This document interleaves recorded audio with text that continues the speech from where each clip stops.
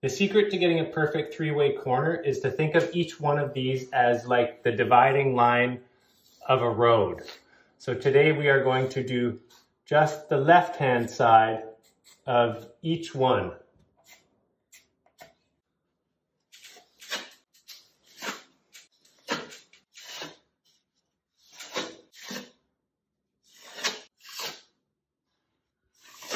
Okay, now that this is dry, it's time to do the right-hand side of every one of these.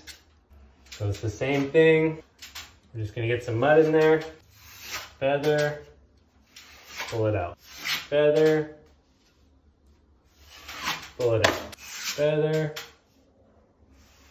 pull it out. Okay, now we've filled in every single side of this. It'll be a quick, easy sand with a sanding sponge, and you're not gonna be left with a bunch of ugly grooves and a really ugly three-way corner.